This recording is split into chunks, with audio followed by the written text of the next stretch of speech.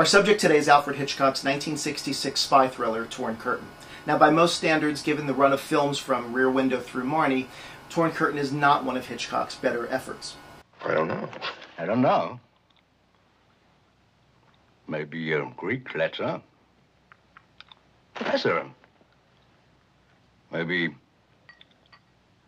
pi. Mathematics. Pi is the ratio of the circumference of a circle to its diameter, right? Yeah. You're a very educated man, Mr. Gromek. I went to night school, Professor. Special night school. And they told us all about pi. A dirty little two-bit organization for spying and escaping. Can you do better than them, Mr. American Agent? This exchange sets up the most memorable scene in Torn Curtain, possibly the only scene that stands out in the finished picture, the killing of Gromek. A virtuoso scene in which Hitchcock shows how, contrary to the way things are done in the movies, killing someone can actually be quite a nasty business and a lot more difficult than one might realize. Cut it out. Don't be stupid. I was trained by experts. I can't take you. How do you say? One arm tied behind my back.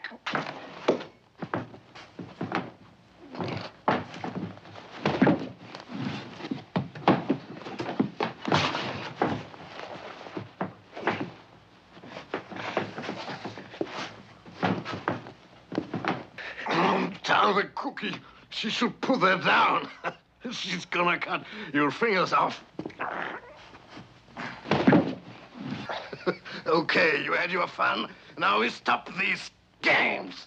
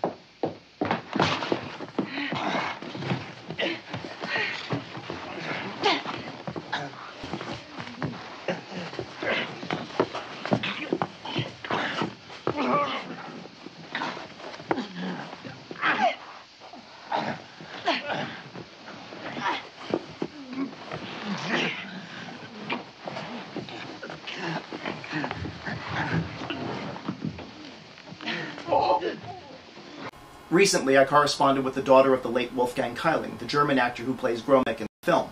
Now, Kieling was, of course, disappointed that his role was cut in half. Not only was he to play Gromek, the East German security agent assigned to tail Professor Michael Armstrong, but he was also to play Gromek's older brother, who Armstrong meets at a factory not long after the killing, adding even more discomfort to Armstrong's plight, as he's no longer just a physicist detached from the real human cost of the Cold War, but now he's got real blood on his hands. The factory scene was filmed, but ultimately dropped from Torn Curtain. Although Hitchcock told Francois Truffaut that he cut the scene because the picture ran too long, Wolfgang Kieling wrote in his autobiography that it was actually Paul Newman that wanted the scene removed from the final cut. And given Paul Newman's contract, Hitchcock and the studio had little choice but to acquiesce. Now, the killing of Gromek got me thinking about how other Hitchcock villains or heavies meet their demise. Of course, we've got our fair share of gunshots. Oh, brother, help me.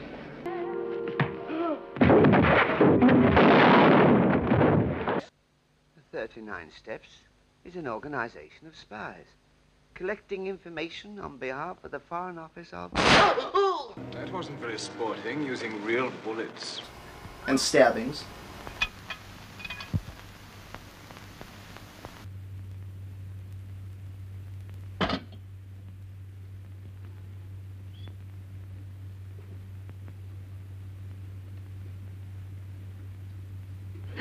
Professor!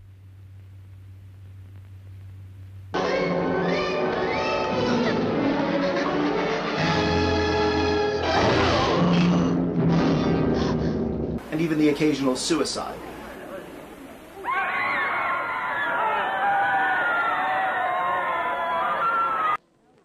Tell your children how the Great Age ended. Make way for Painkillers!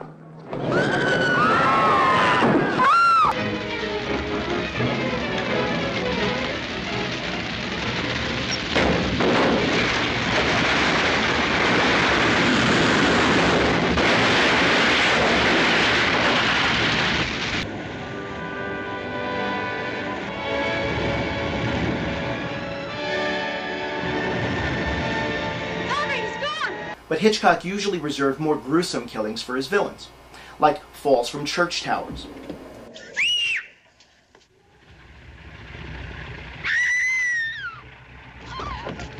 No, boys, this way.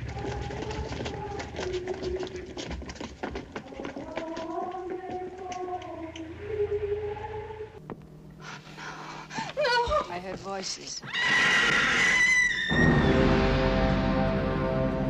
God have mercy. Or national monuments. It's not me you want. It's him. Ask him. Why, his own...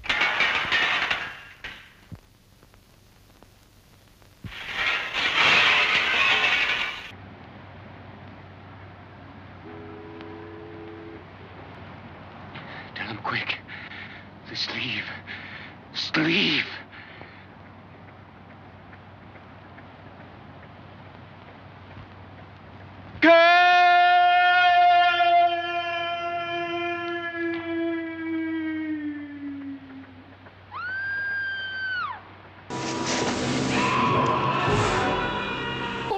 Or being crushed by an iron stage curtain. Drop the iron curtain and cut him off! Get up! Get out of the way!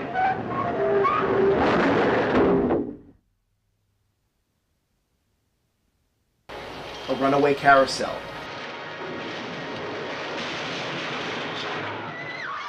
This was in a pretty bad way, Mr. Shirley. Can't you get that stuff off of him? Oh, they've done everything they can till the crane comes. Or even being run over by a train.